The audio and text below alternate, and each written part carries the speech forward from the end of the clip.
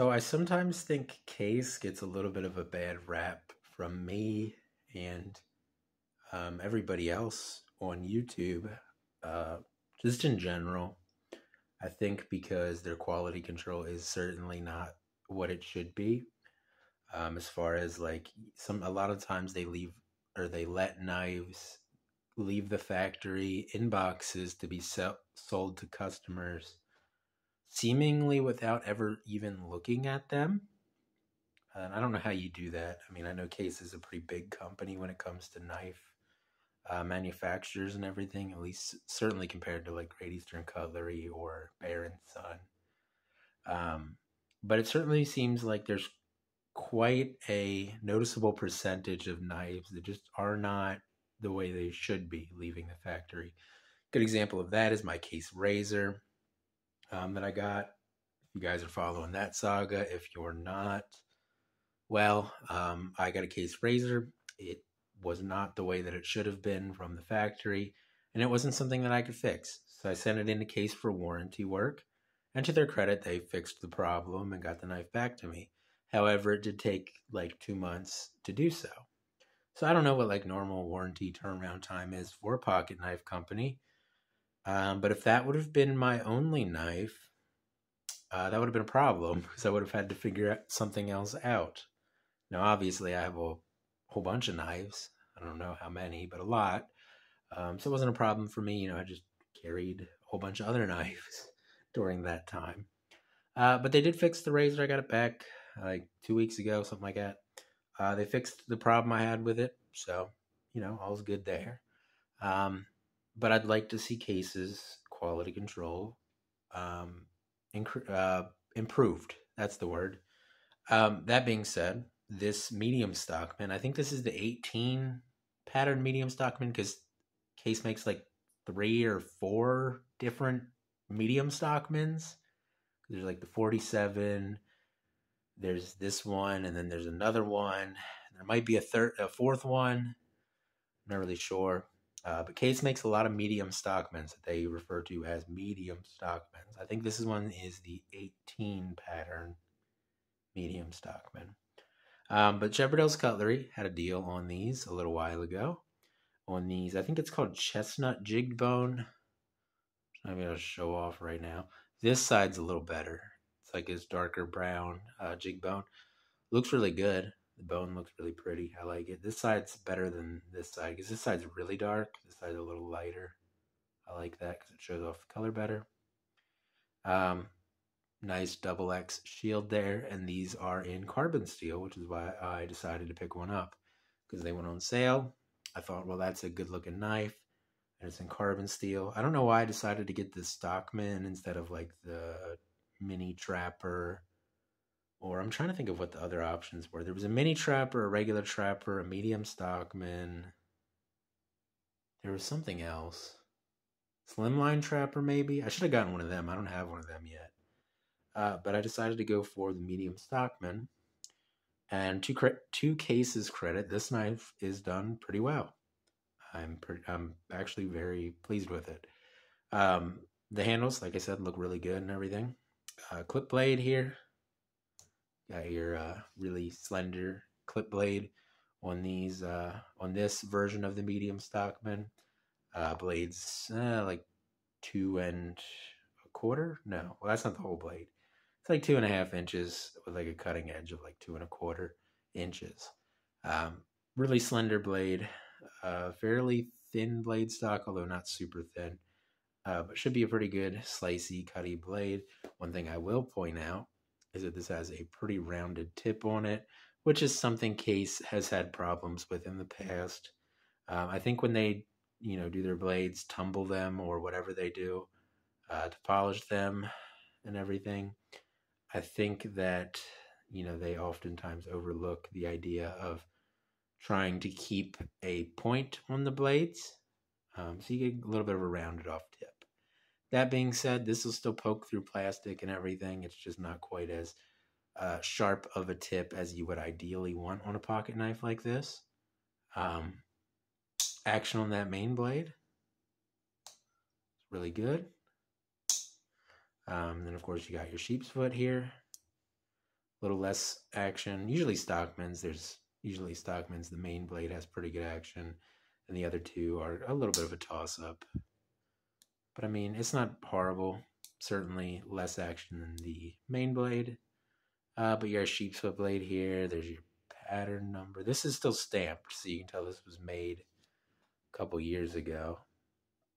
But USA 63, which I think is bone handles, is what the 6 is, and then the 3's for 3 blades, I think. I haven't really learned Case's numbering system as well as I've learned Great Eastern Cutlery's. And even that I don't know super well. But I think this is an 18 pattern because the last 2 digits are 1, 8. It looks like. You can see it's stamped USA there. And then we get the spade blade here. If I can get it open. Which is probably the worst action out of all of the blades. No markings on that blade either. So yeah, typical Stockman setup. You got your clip blades, sheepfoot blade, and a spade blade. Here on the main blade, once again. Is this stamped? Oh, that's interesting.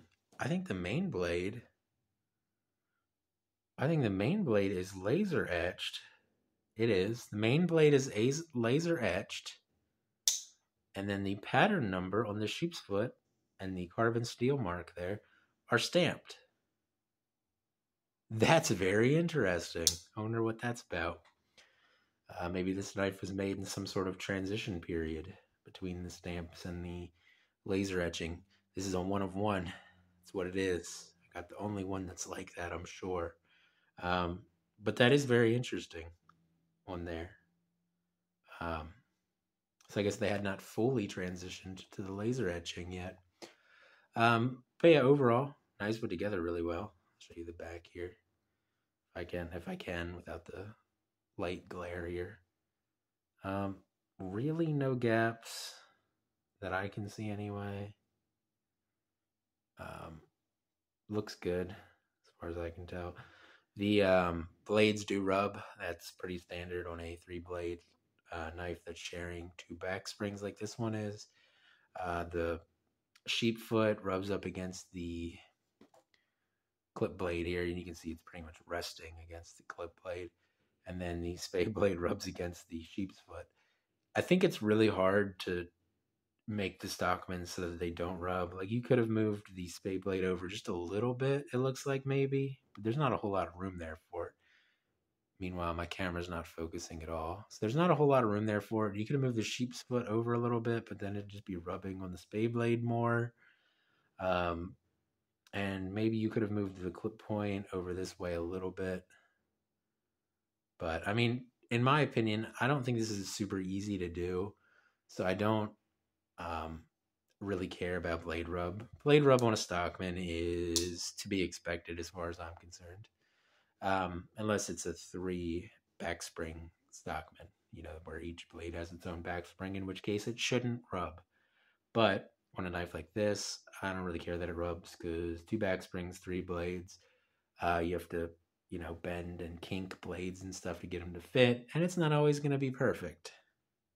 In fact, it's very seldom going to be perfect. So in an ideal world, your blades wouldn't rub, but I don't really care about it. So other than the blades rubbing, this knife's done extremely well. And this is why Case frustrates me because, half the time you'll get a knife and it'll be great. And, it'll be fit together really well.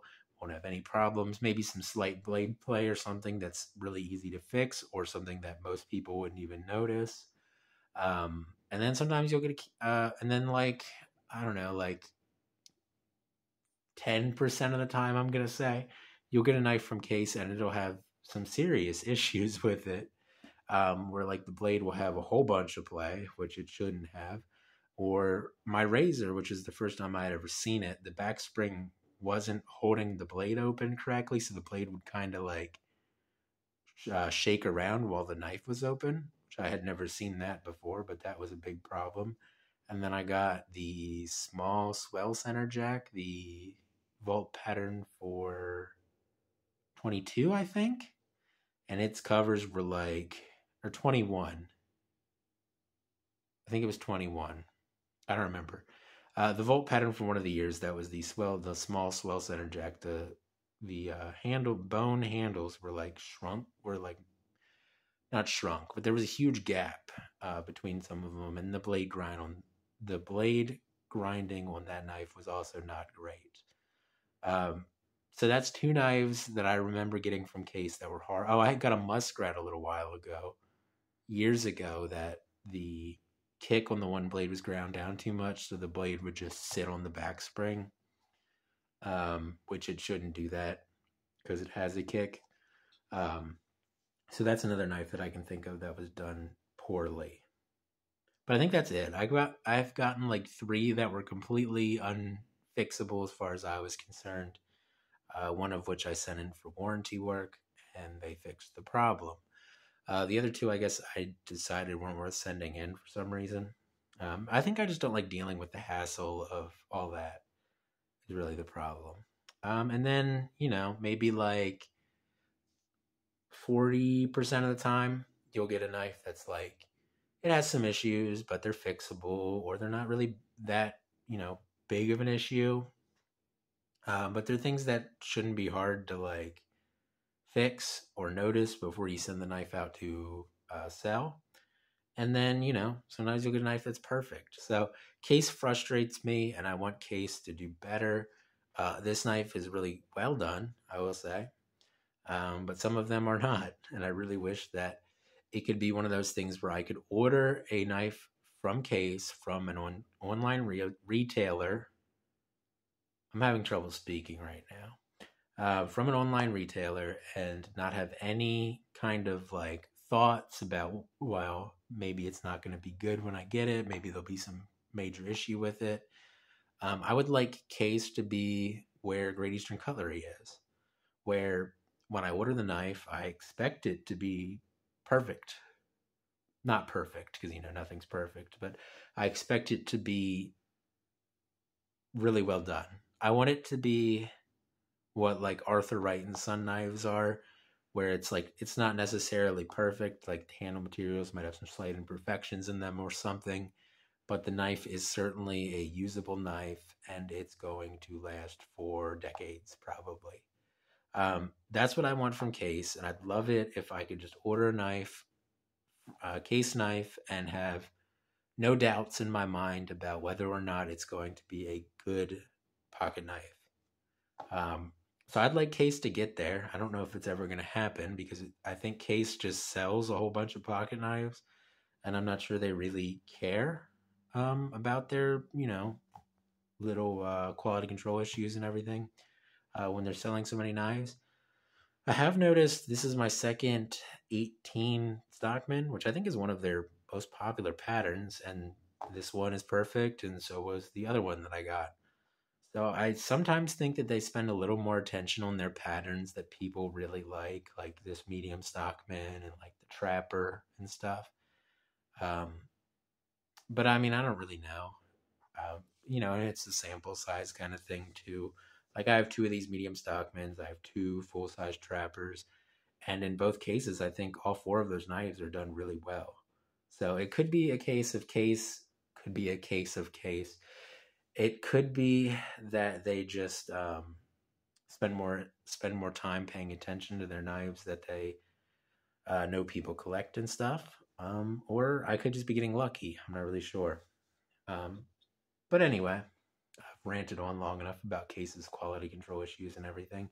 This medium 18 Stockman done really well. I'd love to see every Case knife be done really well. That would make me happy. As being a resident of Pennsylvania, I like to see Pennsylvania companies doing well. I've been to Case and toured their museum and everything, and it was very cool. So I really want Case to do better. I like Case. I just wish they would do a little better. I feel like I'm a disappointed parent. It's like I'm not mad at Case. I'm just disappointed. But anyway, that's gonna be it for this video. I will see you guys in the next one, and I hope you have a good day.